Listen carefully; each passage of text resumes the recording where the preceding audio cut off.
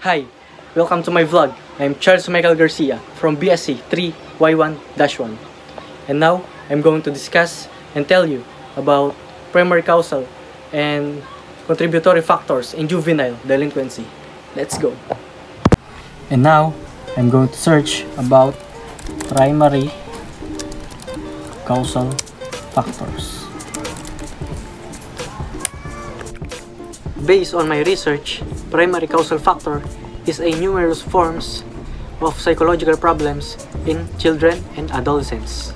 Can be caused by a variety of factors, including low socioeconomic position, parents, lack of concern, feelings of inadequacy, and lack of attention, and many other factors.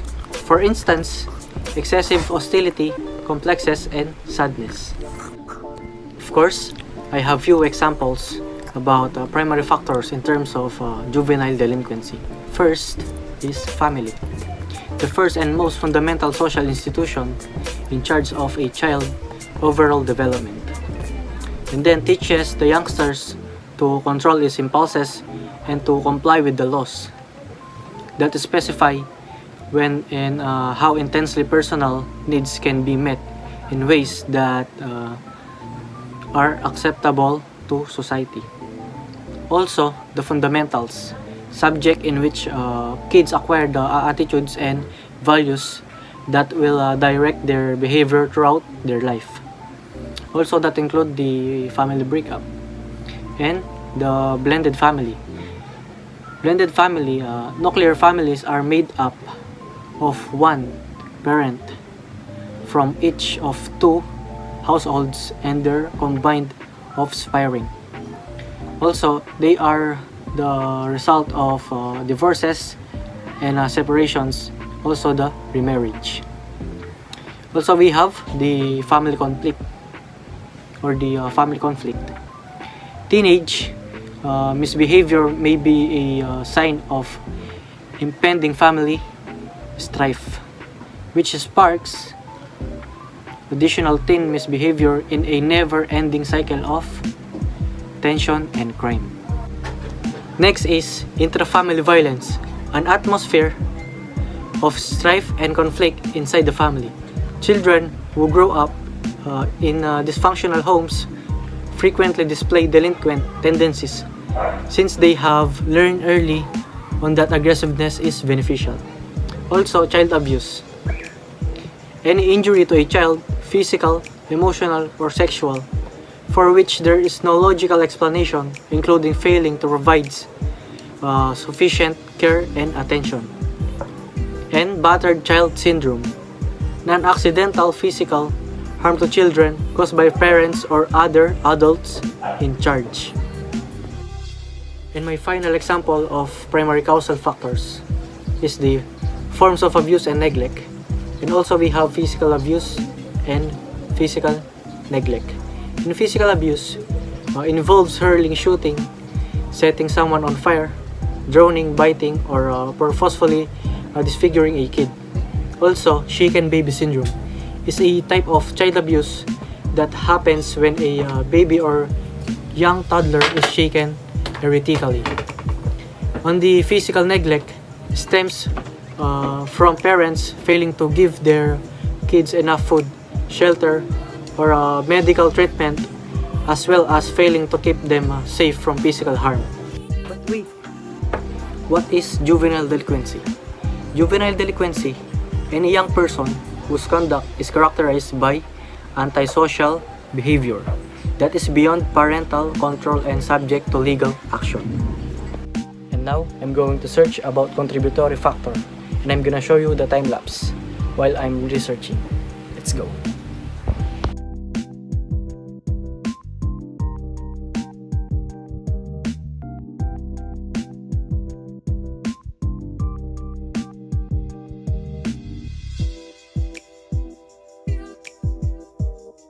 Let's proceed to the contributor factor.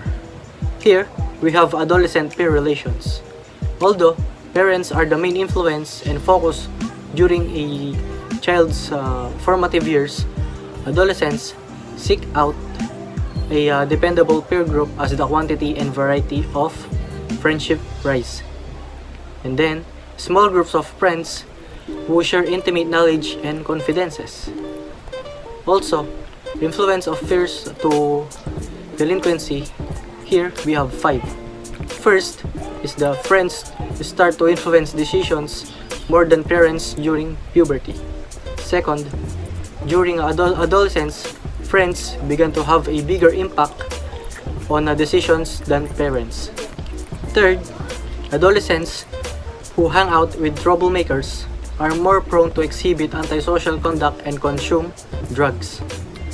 Fourth, kids strive for peer acceptance and to impress their closest friends towards the middle of adolescence. And the last is co-offending, is the act of engaging in illegal activity with others as opposed to acting alone. And the next is youth gang. Here, we have groups of young people who act out in a delinquent manner. Young individuals who gather in groups with some regularity and adhere to organizational norms and membership standards that are established by the group. Groups with defined leadership and membership rules that include adults and juveniles who break the law. Also, we have graffiti and posting. In graffiti, delinquents employ inscriptions or drawings they make on walls or other structures to define their turf and send gang signals. On posting, we have gang members employ a set of postures, facial expressions, and body language to transmit messages. And also the makeup of gangs. Here, the ages of gang members vary greatly, but they tend to stay in the groups longer than in the past, raising the average of the group. Gangs have historically been seen as a male-dominated industry. Then, the number of female gangs and their members is quickly rising today. That's the end of my discussion about primary causal and contributory factors in juvenile delinquency. But wait!